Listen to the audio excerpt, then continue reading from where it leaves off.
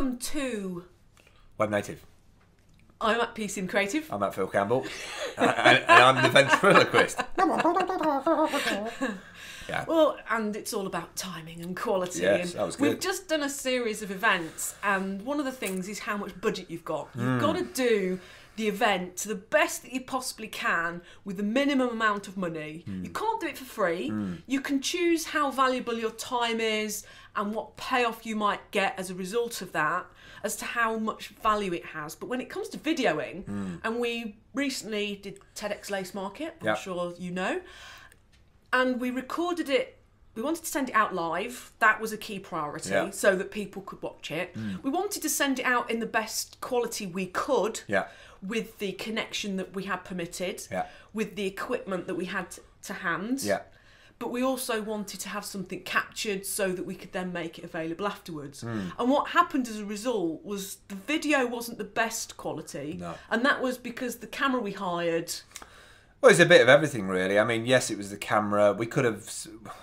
The thing was that the venue itself was a interesting building to work with in terms of an event, because it was in a piece of sealed concrete, basically. Yes. So I mean, anything that was anything internet-wise that we could get out of it, I was just hopeful for. And to be honest, as soon as I knew that the guy who was doing all the AV was in control of the live stream, because he'd done it before, I was happy, because that's all our intention was. Really. And our priority was an event was the people who had got tickets and were coming to the space. It was a physical event that we were amplifying.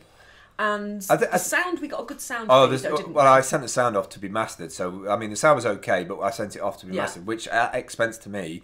But I did that because I wanted it to be good. I mean, we both spent money on this additional outside. But we did that because we wanted Nottingham to have that event in the Lace Market on High Pavement. Other people wanted us to do it. But the thing I wanted to throw into Webnative this week about that event is that we only had a certain budget. We had like X amount of, I think about 5 or 6K. We're not apologising for. No, we're not apologising for just, it. No, I just think sometimes quality expectation, isn't it? Yeah, I think if we had another, say, £500 or £1,000, we could have delivered a better video package, and I would have felt better about it. But also, you know, it's not about chuck more money on it to get better things. We have always gone down the road of how much can we do it on budget, on point. You know, we're not after 10, 20, 30 grand worth of money. There's additional outlay as well, because our main expense came from the venue. We wanted an awesome venue.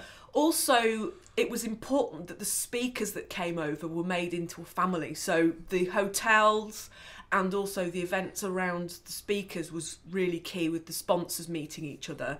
But then if we were going to do something that was purposely amplifying beyond the venue, there's a whole nother set of expenses about reaching the digital audience. I don't think you can just assume that your digital audience will be there. I think you've got to talk to them, and you've got to pay them as much attention as your physical audience. I was annoyed as well that, you know, putting an event on like that, you would have expected a lot more companies. We did Preptastic, the videos behind the scene, because we wanted people to see the work that was going into it. And what annoyed me is that people didn't appreciate or respect the fact that what we were trying to do wasn't because we wanted to profit from it. We wanted to bring that to Nottingham. So I was really upset that the Creative Quarter and Notorieties, who have big businesses, and the council and all those sort of people, you know, couldn't invest time in it. I mean, when we got the licence back in March, so we did what we just wanted to do something personally with the Lace Market. When we discovered that the Creative Quarter, we thought, this is brilliant. We can help them promote what they're about. Nothing. I think we proved a few things. Is that we can do events on a budget if we have to, and not back out and say, "Oh, we can't do it. We need more money." I think we proved that. But I would have liked doing events. But I also enjoy eating, having a roof over more my than head, beans. And surviving on beans. I don't know. I think I would have loved to have had better video quality, but video quality costs money.